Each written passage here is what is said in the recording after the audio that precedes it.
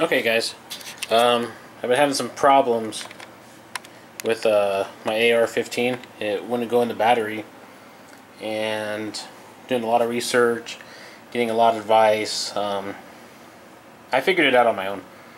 So what I'll tell you is what happened was the reason why it wouldn't go in the battery, and I'll show you. I gotta put the flashlight in my mouth while I hold the camera, so I'll show you inside behind the teeth.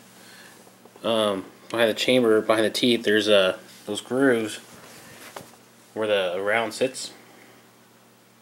Those got so full of carbon that it wouldn't engage the teeth at all, and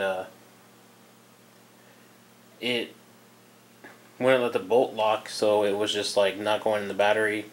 Now I have over 2,500 rounds to this. I've never used toothpicks or dental picks or nothing. And now I figured out why you have dental picks, to clean that area, because real quick I'll show you. That's just from like a little bit. I mean, that was like, I just stuck it in there and a bunch of crap came out. So it's pretty dirty. I've never cleaned in there, and I'll show you what I'm talking about real quick.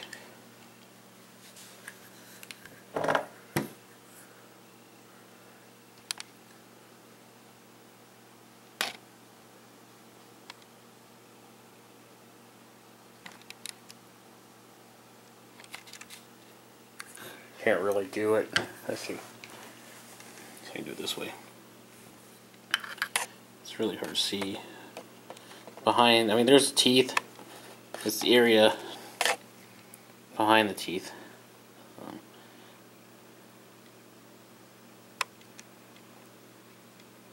See if that'll focus.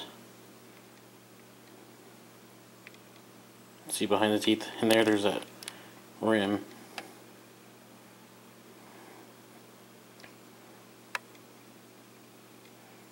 That's where we're going, behind the teeth. So you got the idea. Anyway, it was so full of crap that it wouldn't let the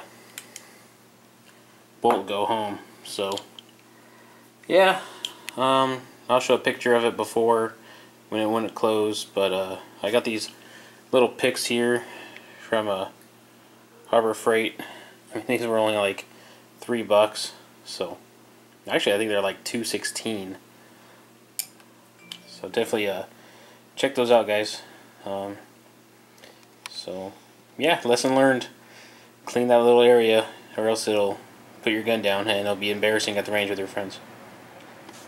Now what I did with the Q-tips before I leave is I put some of my Hops 9 solvent, not gun oil. This is a gun bore cleaner. I put some on a Q-tip and put it around in there to help loosen that stuff up. Alright guys, that's it. See you next time.